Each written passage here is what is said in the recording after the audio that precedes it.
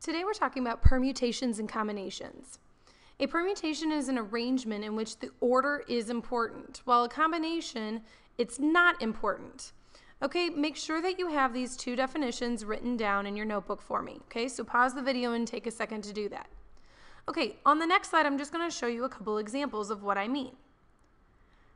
When order matters, like in this example, with these dogs, I'm ranking them from 1 to 3. So this first dog here could go in first place, he could go in second, and he could go in third.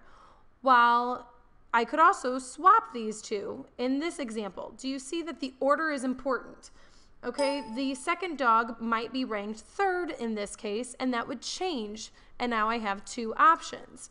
So if I ranked these dogs, there are 6 options. But if I go out to lunch with a friend and we order the same exact meal, just in a different way. For example, if I order soup, then my salad, then my breadstick, and Ms. Voss orders her breadstick first, then her salad, then her soup, we're still getting the exact same thing. We just told them it in a different order.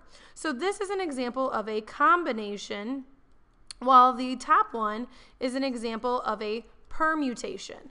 Okay, make sure that you have at least the words written down, like, for example, ranking the dogs versus going out to lunch.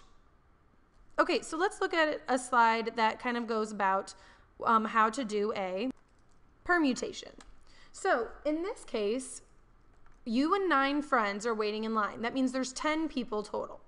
Okay, and you want to determine how many different orders you and your friends can stand in line. Okay, in this case, the order matters, right? Because we're going to rank people all the way through until space number 10.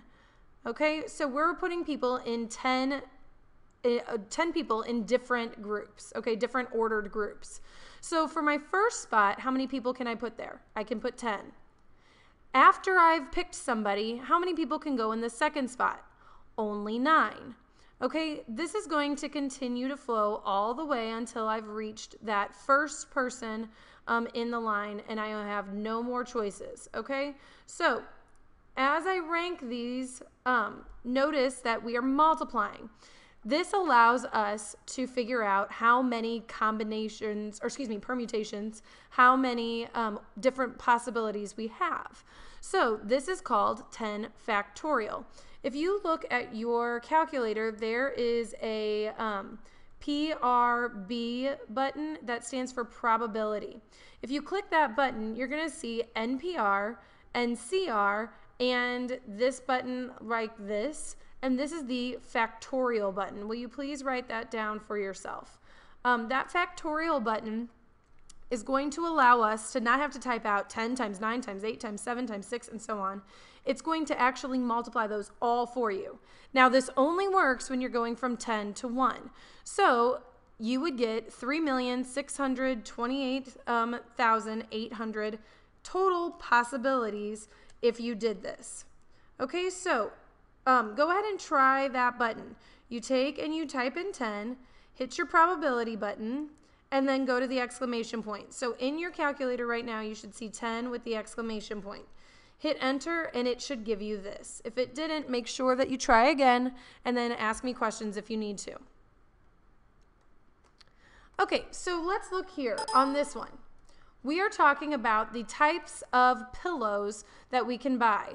We can buy a blue pillow, a red pillow, or a green pillow, but we only want 2, and we want 2 different ones. So this is, the order doesn't matter, because if I get my blue pillow, then I can have a red or a yellow or a green one, excuse me. So I could have a blue with a red, but I can't have a red with a blue. Do you see that that's the exact same thing? So this one, the way that we do it is we multiply, same thing, we have 2 pillows that we need, and there are 3 options here, and then there are only 2 options here.